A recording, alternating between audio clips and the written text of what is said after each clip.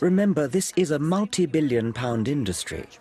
Yet 80% of alternative remedies have never subjected themselves to controlled scientific trials. They depend entirely on subjective word of mouth. That feels nice.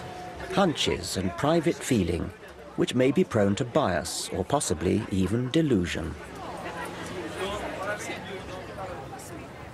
The scientific method, by contrast, tests with objective experiment and statistical analysis what is effective and what is not. Individual scientists may or may not be honest, but science, with its safeguards of peer review and repeating experiment, has scrupulous honesty built into it by design.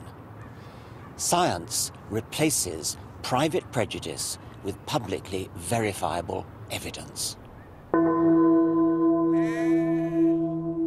Untested and unverified, yet desperately seeking credibility, alternative remedies follow in the rich tradition of organized religion and set up intricate belief systems. They substitute real science with pseudoscience.